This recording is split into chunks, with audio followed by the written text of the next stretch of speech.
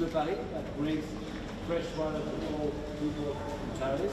And 30 years ago, it was up to 20 million cubic meter of wastewater that was thrown directly to the Seine.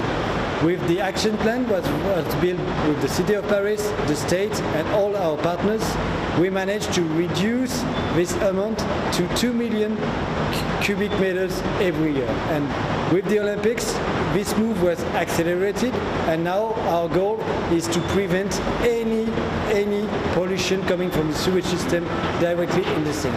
That's why we made a 1.4 billion investment during the last decade, so that we increase the capacity of our networks, not only in Paris, but also in the suburbs.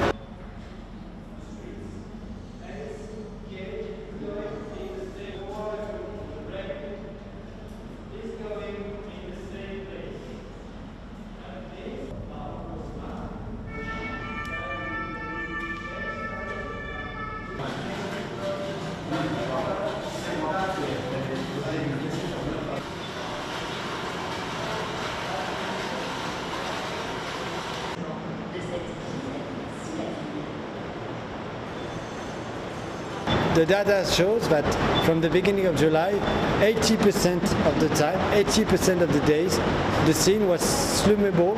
That means the level of bacteria was so low that we were under the level required to make it swimmable.